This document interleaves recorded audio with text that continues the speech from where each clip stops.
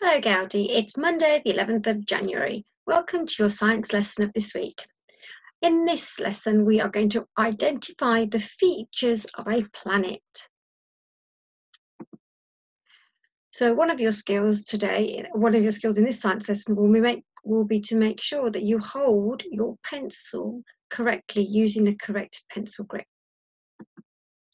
In today's lesson, you're going to draw the solar system on a smaller scale, but one that shows us exactly how different in sizes the planets are from each other. And as you can see from this picture, you've got the sun, and then you've got all the planets in order, and you can see that Jupiter is the largest planet, and then you've got Mercury at the front, which is the smallest. So you're going to draw this. To help you, there is a video clip. This video clip is in the playlist where all the year 2 videos are. So again, we're going to draw the solar system. Before you draw the solar, watch the video all the way through and then watch it again to help you draw the planets. We're going to draw the planets in proportion. So for example, if you were going to draw this watermelon and the banana, would you draw the banana larger than the watermelon? Pause the video to have a think.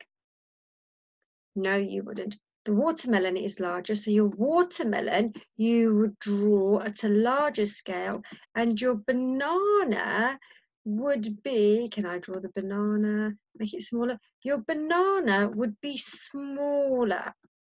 Okay, so that means in proportion. So thinking about the sizes in relation to each other.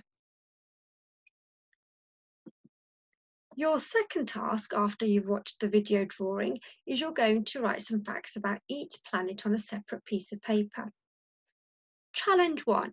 We'd like you to write one fact about each planet. Challenge 2. We'd like you to write 2 facts about each planet. And challenge 3, that's right, it's 3 facts about each planet. When you're writing these facts, you need to remember your English writing skills. Pause the video to have a think. What do we mean by our English writing skills?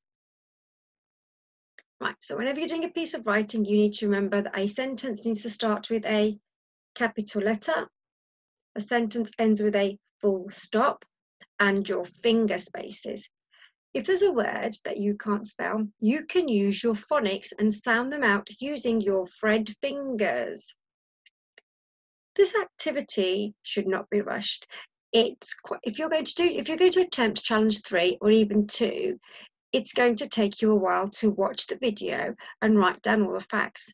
So maybe you could spread your work out. So for example, you could draw the solar system today and write a couple of sentences every day and create your fact file that way. So remember, don't do it all on one day because there's a lot to do. Take your time and submit your work to Tapestry at the end of the week. This video that you watched last week is also available on the playlist in Year 2 where all the other videos are.